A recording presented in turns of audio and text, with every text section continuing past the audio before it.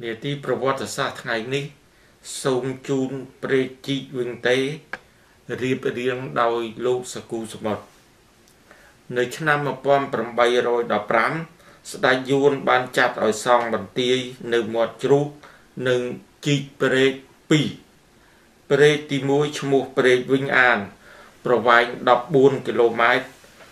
ទទឹង 24 ម៉ែត្រតភ្ជាប់ទន្លេធំទៅទន្លេបាសាក់ព្រែកជីកទី2ឈ្មោះព្រែកវិញទេប្រវែង 87 គីឡូម៉ែត្រទទឹង 33 ម៉ែត្រជម្រៅ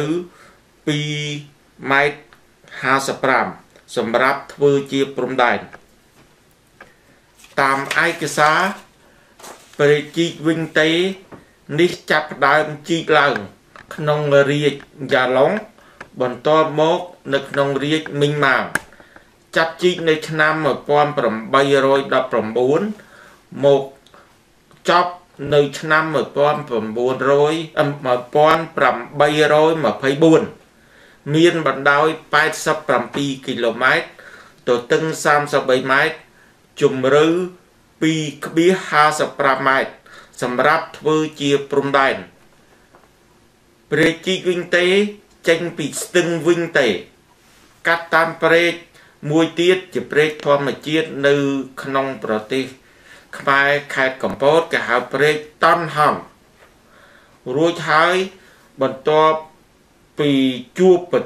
គ្នានឹងមកក៏បាននាំទឹកហូរចាក់ទៅហាទៀងជាតំបន់មួយដែលនៅជាប់ឈូងសមុទ្រសៀមកម្លាំងចូលរួមមានទាំងអស់ 10000 នាក់មានខ្មែរ 5000 នាក់ពួកអាណាម 5000 នាក់មានវិស្វករអាណាម 3 នាក់ដឹកនាំការងារប៉ុន្តែពួកពលករនីមួយៗមានមេកោយជាជាតិសាសន៍រៀងខ្លួនស្ដេចនគរទាំងពីរគឺស្ដេចយ៉ាឡុងនិងព្រះអង្គច័ន្ទបានឲ្យជីកព្រែកនេះឡើងដើម្បីតភ្ជាប់ទន្លេមេគង្គទៅឈូងសមុទ្រសៀមក្រោយពេលដែលជីកព្រែករួចហើយពួកអាណាមបានកាត់យកដីទាំងអស់ដែលស្ថិតនៅខាងត្បូងព្រែកចាត់ទុកថាព្រែកនេះថាជាព្រំដែននគរទាំងពីរមិនតែប៉ុណ្ណោះអាណាមបានបង្កើតប៉ុស្តិ៍គយនៅលើត្រើយខាងស្ដាំទន្លេមេគង្គត្រង់កន្លែងច្រកចូលទៅក្នុងព្រែកនៅកោះក្តាកនិងនៅពេលជោថែមទៀតការជីកព្រែកវិញទេនេះបានធ្វើឲ្យពលករខ្មែរស្លាប់ច្រើនណាស់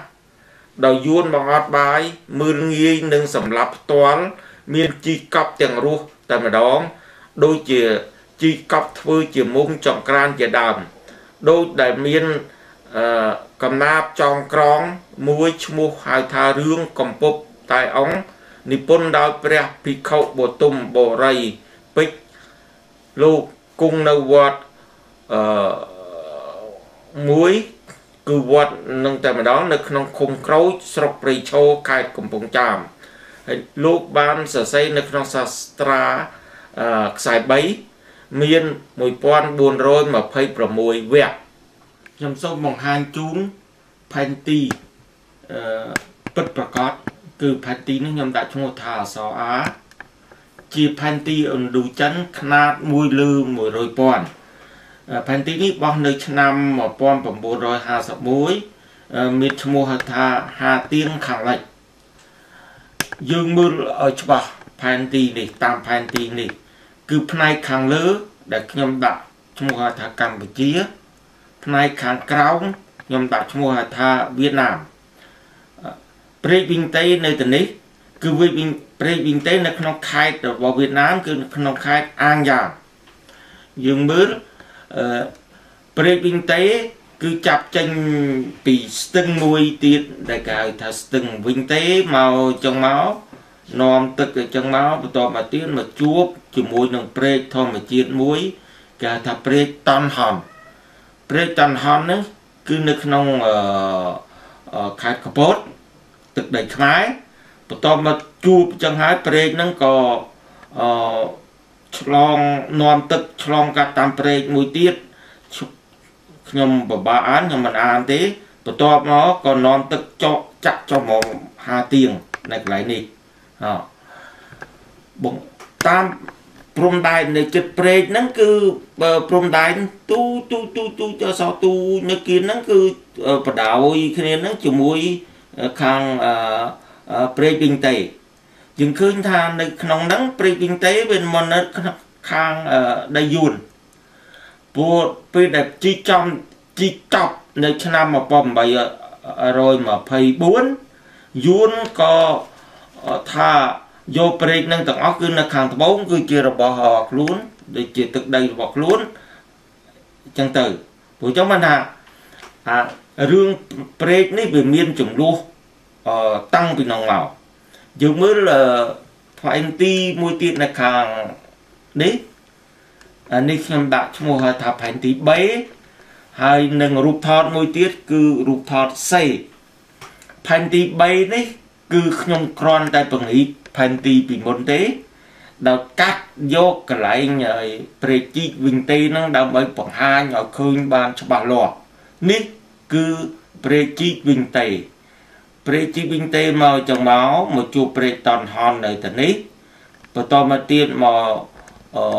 ជួបនឹងព្រែកមួយទៀតមុននឹងនាំទឹកហូរចាក់ទៅ5ទៀងនៅទីនេះព្រំដែននេះព្រំដែនគឺចេះដើរចឹងមកគឺគៀនហ្នឹងតតែខំមើលតបង្រីចឹងតិចបានមើលឃើញសិតតែព្រំដែនណាព្រំដែនកម្ពុជាវៀតណាមបើគេកាត់យកកន្លែងណាមួយរបស់ព្រែកវិញទេយកព្រែកហ្នឹងតែម្ដងហើយបង្រីទៅអានេះគឺជារូបថតពិតប្រាកដថតលើទីកន្លែងពីថ្ងៃទី14ខែឧសភា2015ពេលដែលលោកតំណាងរាស្ត្រអ៊ុនសំអានដែលគាត់ទៅមើលដល់ទីកន្លែងហ្នឹងជាមួយនឹងសហការី4-10នាក់ទៀតខ្ញុំនិយាយតែពីរឿងព្រែកជីកវិញទេនេះគឺព្រែកជីកវិញទេនេះគឺទឹកព្រែកជីកទឹកព្រែកតែម្ដងមុនឆ្នាំ1979គឺថាព្រែកជីកហ្នឹងវាហាក់ដូចជាមានខ្សែបន្ទាត់កាត់ហ្នឹងចំពាក់កណ្ដាលតែម្ដងគឺនៅខាងឆ្វេងគឺរបស់ខ្មែរគឺនៅខាងស្ដាំគឺរបស់យួនបានន័យថានៅខាងឆ្វេងខ្មែរយើងអាចប្រើប្រាស់ទឹកនឹងបាននៅខាងនោះយួនប្រើប្រាស់ទៅក៏ប៉ុន្តែក្រោយពីឆ្នាំ1979មកខ្មែរយើងអត់មានសិទ្ធិទៅយកប្រើប្រាស់ទឹកនឹងទេគឺយួនវាយកធ្វើជាកម្មសិទ្ធិផ្ដាច់មុខតែម្ដងប្រើប្រាស់ព្រែកជីកហ្នឹងព្រោះចឹងបានថា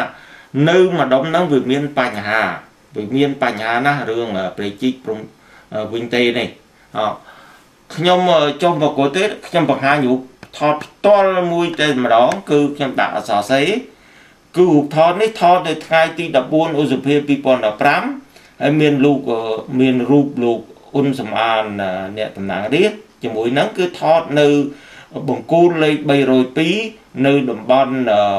តនហនហ្នឹងគឺស្ថិតនៅក្នុង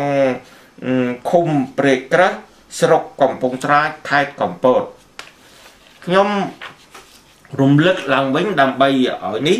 ហើយយកផតតាច្បាស់លាស់ពីបញ្ហាដែលថាមានបញ្ហាដែលប្រើផែនទីហ្នឹងនៅតំបន់ហ្នឹងព្រោះកាលពីថ្ងៃទី14ខែកក្កដា2015មានជំនុំមួយនៅទីស្តីការរដ្ឋមន្ត្រីក្រសួងមហាផ្ទៃក្រោមអធិបតីភាពរបស់លោកសខេងហើយដែលមានអ្នកចវាយខេត្តតាមខេត្តទុដែងជាច្រើនបានមកចូលរួមព្រោះចវាយខេត្តទាំងអស់ហ្នឹងបាន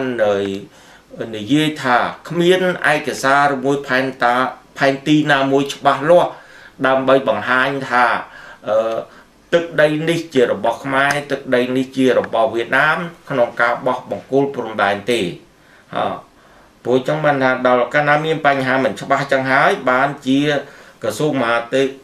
ហាផ្ទៃលោកសខេងនឹងបង្កើតឲ្យមានការជួបជុំនឹងហើយដោយមានលោកវ៉ាកំហុងនៅពេលនោះផងលោកវ៉ាកំហុងបាននិយាយថាកម្ពុជាពិបាកធ្វើការជាមួយនឹងវៀតណាមណាស់ព្រោះកម្ពុជា យកផែនទីដែលដង្កល់ទុកនៅអង្គការសហជាតិជាគោលដើម្បីបោះបង្គោលក៏ប៉ុន្តែវៀតណាមគេថាគេមិនព្រមគេយកតាមសន្ធិសញ្ញា 1985 ណាតទៅនេះខ្ញុំសូមអានទាំងស្រុងតែម្ដងពីបទអន្តរាគមន៍របស់លោកវ៉ាកំហុងដែលពួកកសែតគេបានកត់ត្រាទុកណាខ្ញុំសូមអានក្នុងបទអន្តរាគមន៍កាលពីថ្ងៃទី 14 កក្កដា